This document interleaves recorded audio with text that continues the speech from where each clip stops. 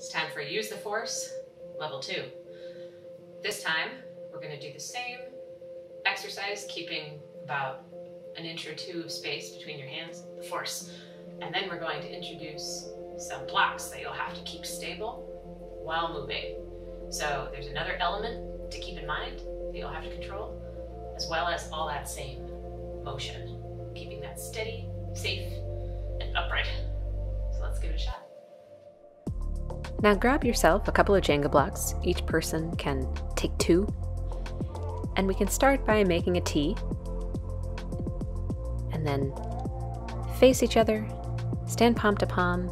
Make sure you have about 2 inches of space between your palms. Now you're going to be exploring that side to side vertical movement while trying to keep those blocks standing as you've set them. So I'm trying to control that left shoulder, stay mobile in my hips, and also keep those blocks together. So far we haven't dropped ours, but if you drop them, then you can switch roles.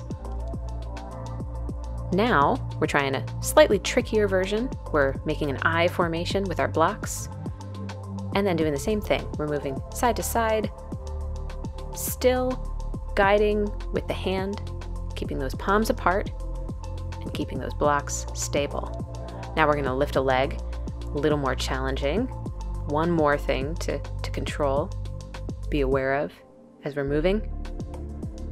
And I lost my balance and stepped. See what you discover as you play.